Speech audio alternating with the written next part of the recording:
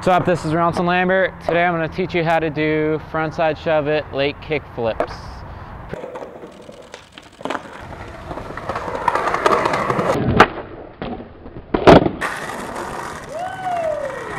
Frontside shove it, late kick flips. You want to make sure you can frontside shove it.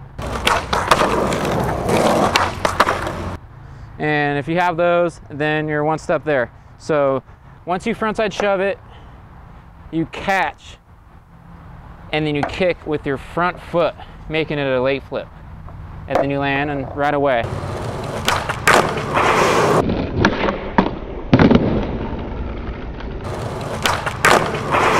You gotta have that mindset of catching tricks, adding another trick in there. That's pretty much what the frontside shove it late kickflip is.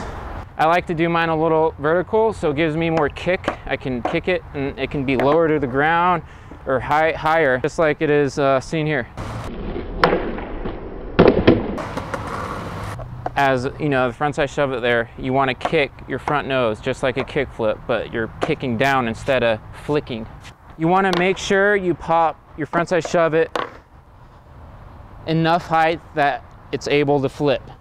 Say if you do a low frontside shove it and you try to add a late flip in there, how is it going to flip? It's just going to frontside shove it and it's just going to fall into the ground. So the important thing is you want to make sure you pop your shove it. Make sure you have it snapped, frontside pop shove it. I'd say probably about a foot height. Make it good, and then you can add your late flip in there. It's all about a quick foot.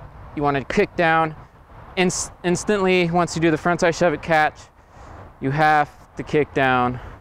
And if the people are already out there that know their late flips and can do late flips, you guys will understand this. So it's just, you got to have that mindset of catching tricks, adding another trick in there. This is my first trick tip, so if there's anything I'm missing out, please let me know. This is how we roll in Encinitas. 1 minute, man, and we'll be out. And we out.